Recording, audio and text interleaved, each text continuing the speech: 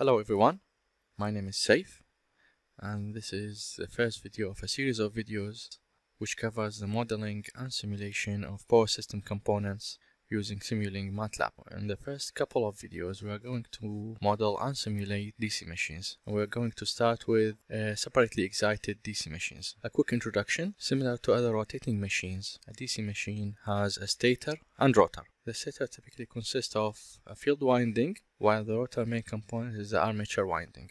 This figure is taken from a book called Electrical Machines, while this figure is taken from another book called Dynamic Simulation of Electric Machinery. All references cited in this video will be presented at the end of the video. Now, the field and armature windings may be excited from separate sources, hence it's called separately excited DC machines, or from the same source. In this case, it's called self-excited DC machines. In self-excited DC machines, those windings are connected differently to form the basic types of DC machines, such as shunt-excited, self-excited, or combined connected DC machines. It's important to mention that useful magnetic flux between the stator and rotor produced mainly by the magnetomotive force of the field winding on the stator. Now in figure A, the field winding is fed from external source, which is independent of the armature circuit. In figure B, the field winding is connected in parallel with the armature winding. Hence, it's shunt-connected DC machine. In this case, the field winding current is a function of the armature circuit. Hence, the field winding current is a function of the armature voltage circuit, which is VA. In figure C, the field winding is connected in series with the armature winding, and in this case the machine called seriously connected DC machine. In this case, the field current is a function of armature current. Now in figure D and E, the resultant field voltage are function of both armature voltage and current. Now, in this video and the next couple of videos, we are going to model DC machines, DC motors to be more specific, using three different approaches. The first one is to use the transfer function of the DC motors. The second one is to use the electrical components built in Simulink environment. And the third one is to use the built-in DC machine block, which is available in the DC Simulink environment. The third approach would be a good way to validate the first two approaches. Let's start with the first approach. Now, in order to find the transfer function of a system, of a linear time invariant system, first we have to find the equations that describe that system, and then we have to identify the inputs and the output variables. The third step would be to take Laplace transform of those equations, assuming zero initial conditions. Now, Laplace transform of that system would be the ratio of the output to the input. For more information regarding transfer function, please check reference number 3. Now let's go and try to apply those rules on the separately excited DC machine. Now the equivalent circuit of separately excited DC machines is shown in figure 3. This circuit is taken from reference number 4. Now the right hand side of this circuit represents the armature winding circuit. Equation number 1 shows the voltage, current, internal resistance and inductance of the armature, plus a term which represents the back EMF induced in the armature winding. The other side is the field winding circuit, and equation 2 represent this circuit, where RF and LF represent the self resistance and inductance of the field winding. Now, field winding produce the magnetomotive force, and the armature winding produce magnetomotive force as well. Those two magnetomotive force are 180 degrees electrical degrees displaced, and the interaction of those two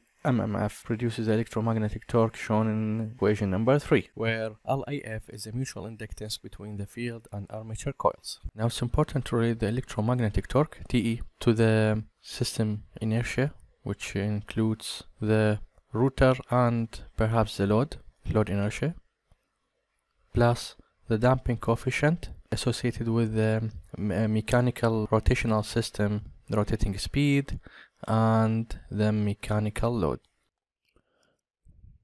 Now, taking Laplace transform for the previously presented equations and rearranging them in terms of the electrical current of the armature and of the field windings, in order to show the output variable, which is the rotating speed, in terms of the field and armature currents, in addition to the load torque.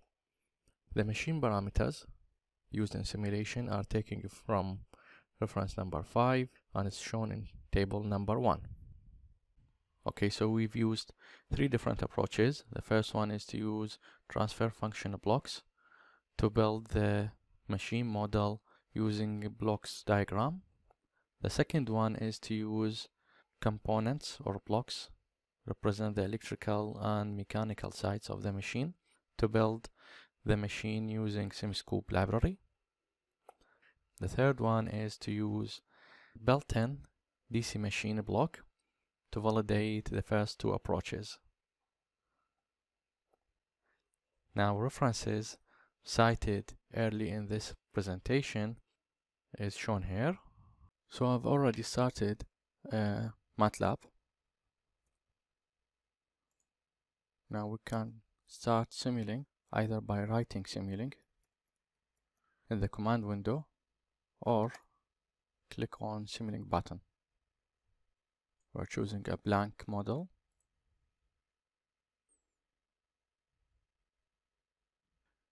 Now we'll start gather the blocks we need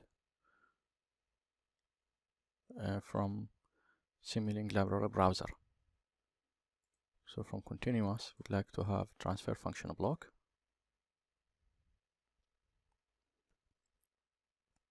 More than one.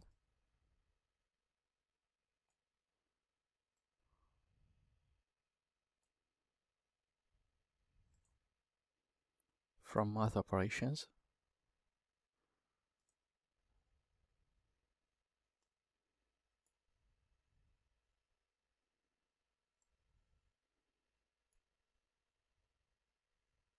Again, and multiplication and summation block. From sinks,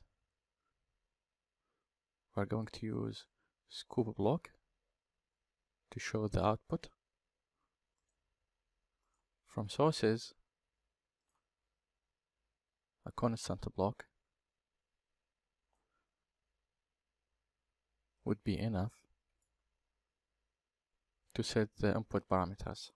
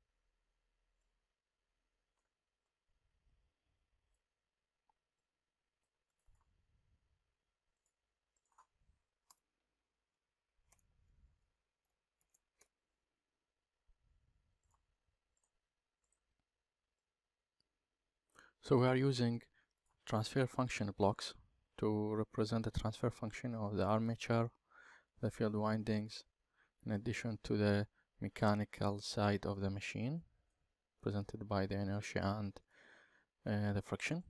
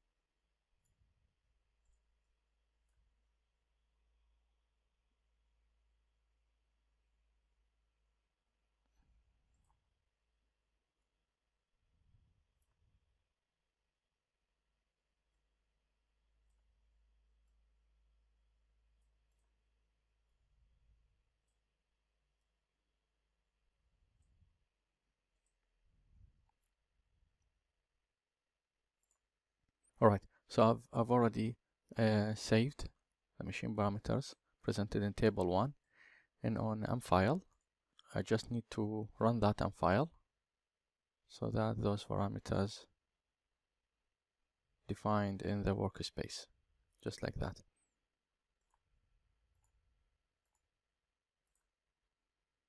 Let's run the model.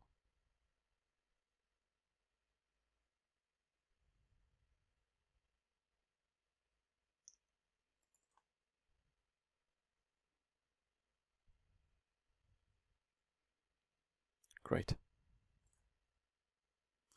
So this is the first model. Okay, so let's go and build the second one. Now the second model is based on Simscape library.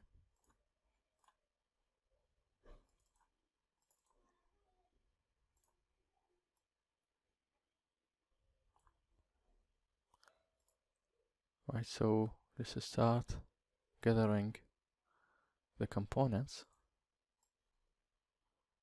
which represent the electrical side of the machine.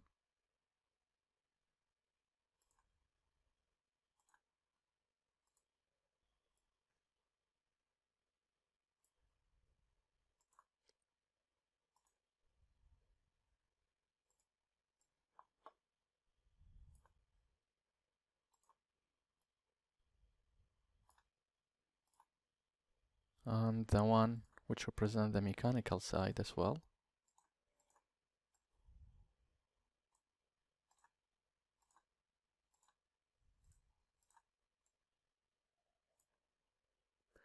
Now we would like to have two ideal torque sources, one for the electromagnetic torque and the other one to simulate the load torque.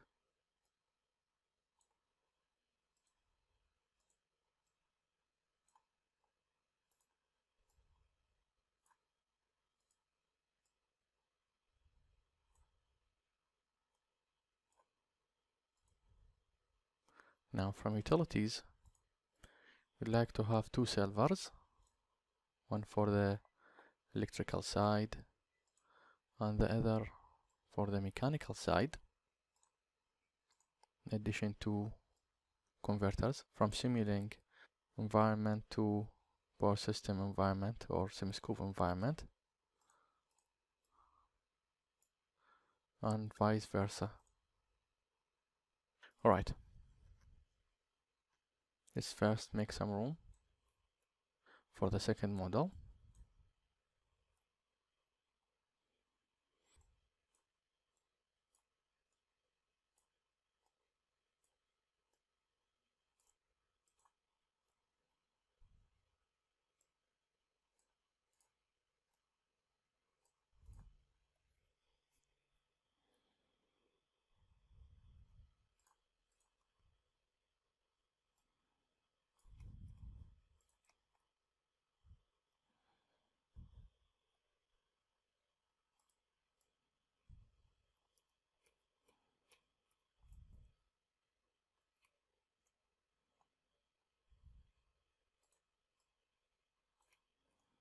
Okay, so we need to duplicate this circuit, one for the armature, the other circuit is for the field winding.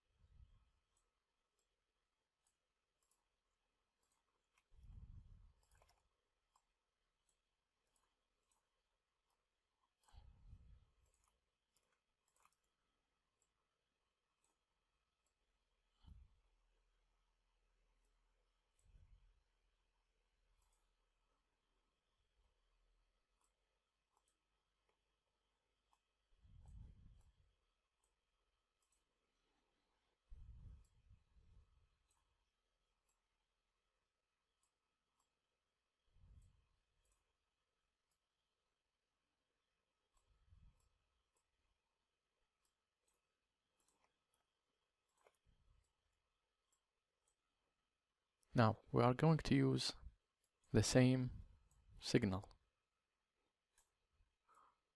of the armature voltage, feeding the first model to feed the second model, and we are doing so for the field winding as well. Going to borrow those blocks.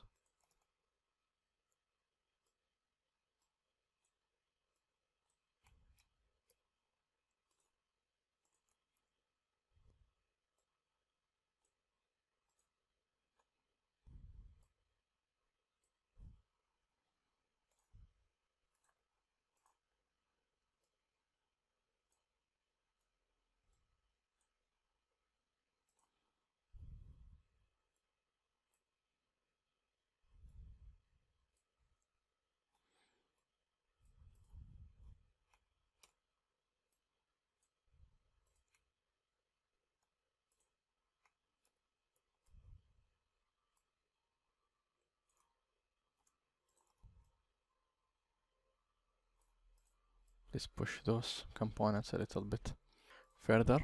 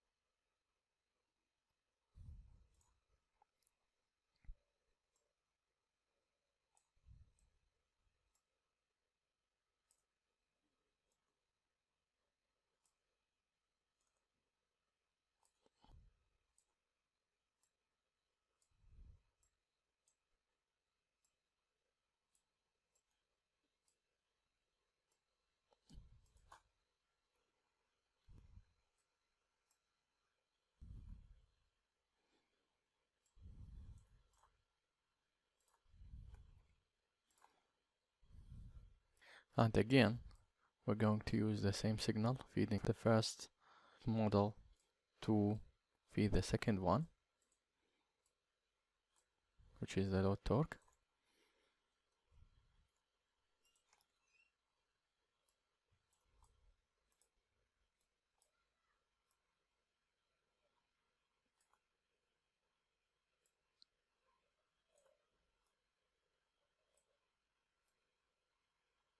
Okay, so let's first go and set the parameters of the electrical side. So the resistance, the armature resistance,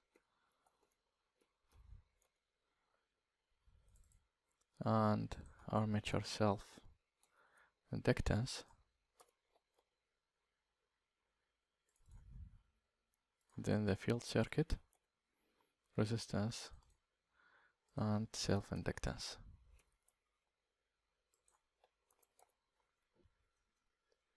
The inertia, damping coefficient,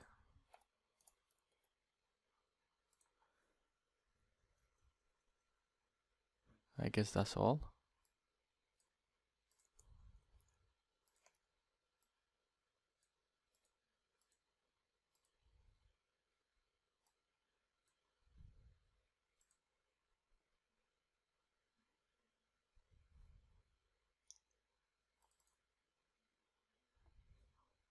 Great. So the final approach is to use the power system specialized technology.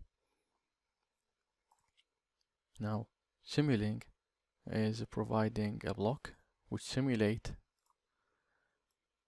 the DC machine performance. We can find it in machines where DC machine. Again, this block can simulate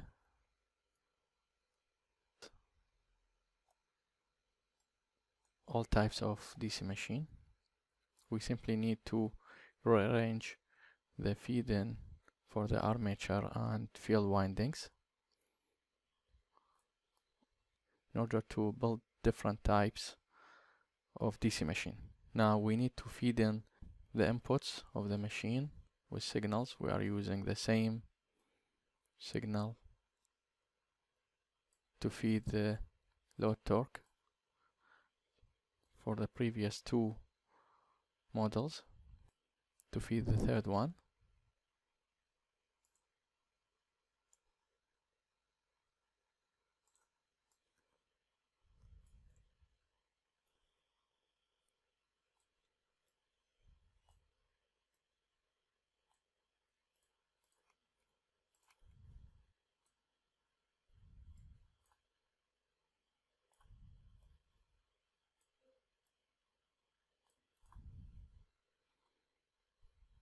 So this is the field winding and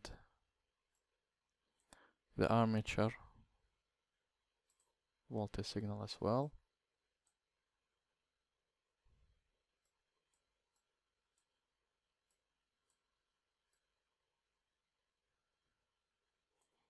It's just trying to tie up those wires.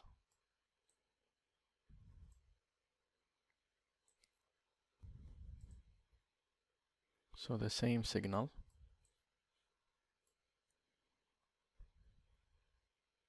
the voltage applied to the field winding and the voltage applied to the armature winding are feeding the third model, which is using a DC machine block provided by Simulink. Now if we go to the help,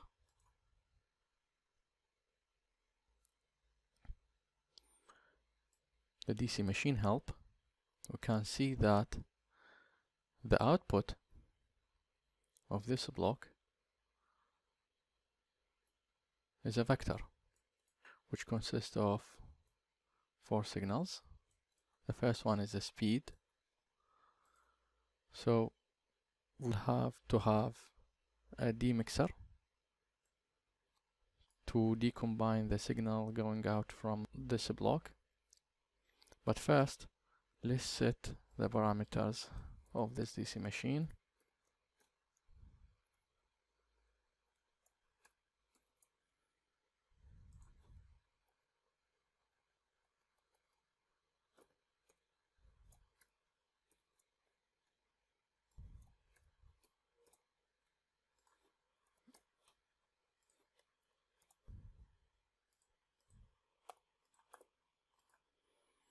Now we need a demixer. It's easier to use search, I guess.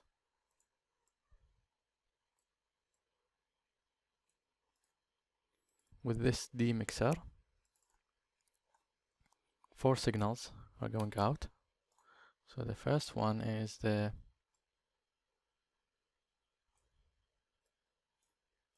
speed.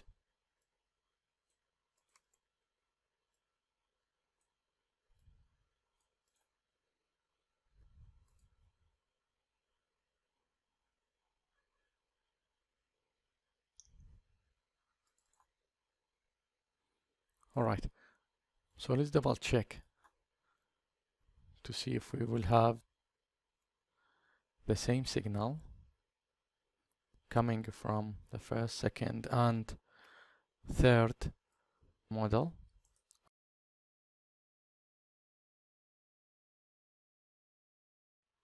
Are they identical?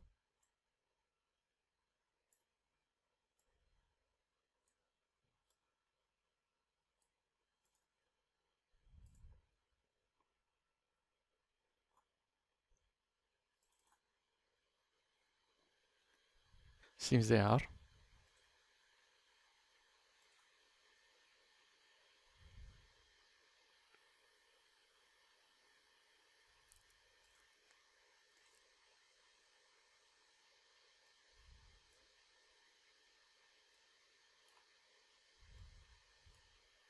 Brilliant. So with doing so, we concluded this model.